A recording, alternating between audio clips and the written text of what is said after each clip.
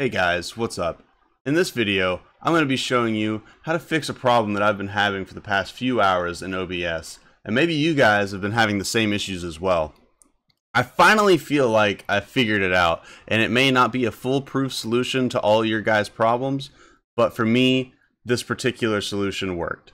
So, for those of you wondering what the issue is, for the past few hours, I've been trying to get my notifications from Streamlabs in OBS to work. And every time I go to do a test alert like this,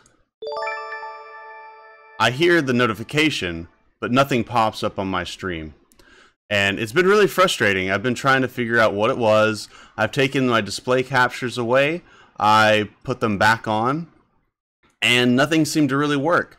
But what I finally found out is that if you actually, when you disable the display capture, you have your bit cup and you have your chat and your alerts are all in the background.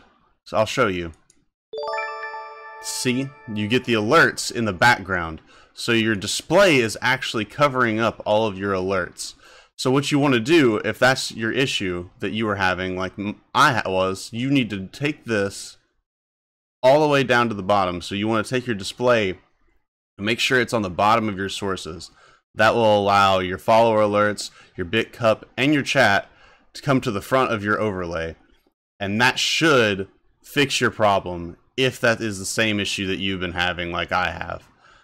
And I'll just go ahead and show you that it works. See, now all your notifications should come up at the top of your overlay, and they shouldn't be hidden anymore. I hope this helps you guys. I know it helped me. If you guys have different problems or issues, leave them in the comments section below, and hopefully I can help you guys in the future. Thank you guys for watching. Peace out.